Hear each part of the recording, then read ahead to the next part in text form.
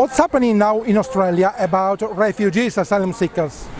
Australia has a policy, a stop the boats policy, whereby it says that any refugees who arrive in Australia by boat are prevented from entering Australia. This often includes military force used against those boats, whereby they're towed back and returned to countries where refugees can face arrest, detention, or be sent back to violence and persecution. This is a deterrence policy, so it's designed to punish those who arrive by boat. What happens is that Australia imprisons refugees who arrive by boat on isolated islands, Christmas Island, but also isolated Pacific islands like Nauru and Manus Island.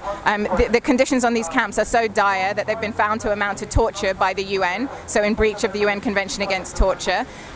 The conditions are so bad that there is extreme self-harm regularly on Manus Island and on Nauru.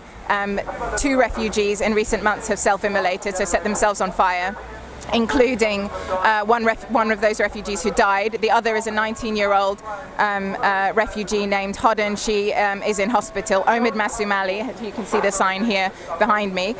He was a 23-year-old Iranian refugee who died after setting himself on fire on Nauru. He didn't receive any medical care for a prolonged period of time, and for 22 hours didn't receive any intravenous pain relief. So we're calling for the Stop the Boats policy to be abolished, for the Australian government to fulfil its obligations under the 1951 Convention to accept refugees and to stop returning refugees to persecution. So this boat today that we took into the embassy and we asked the embassy to receive symbolises all refugees trying to seek safety. Governments can provide safe passage to refugees. There is an alternative to deterrence policies. Refugees can be given visas.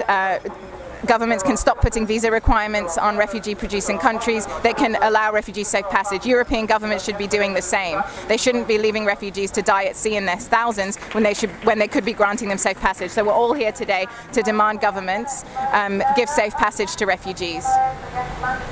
Now we are expecting new elections in Australia. What will change if there is a government change? Is there any hope for refugees?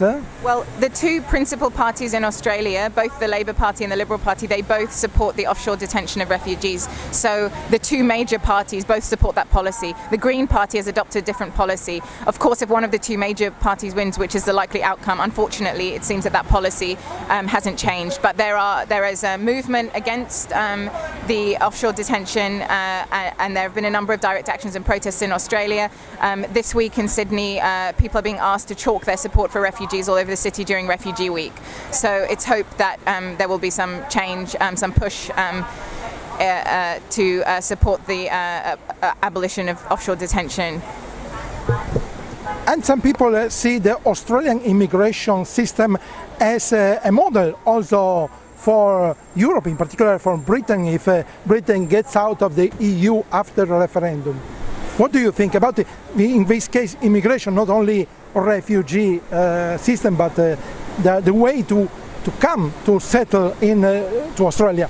Yes, that is right. The racist Brexit campaign and the campaign leaders have called for an Australian-style immigration system here in Europe, here in Britain. Of course, these leaders have run a generally very racist and xenophobic campaign. The Australian points immigration system is highly selective. It basically means that white, privileged people with a lot of capital can get visas to enter, whereas people who are poor, refugees, migrants, those who are impoverished, don't have access. Of course, in this protest today, we acknowledge Aboriginal sovereignty over Australian land, and we find it abhorrent that the Australian government, who stole this land from the Aboriginal people, are now think that they can decide who can and can't enter. We acknowledge Aboriginal sovereignty over Australia.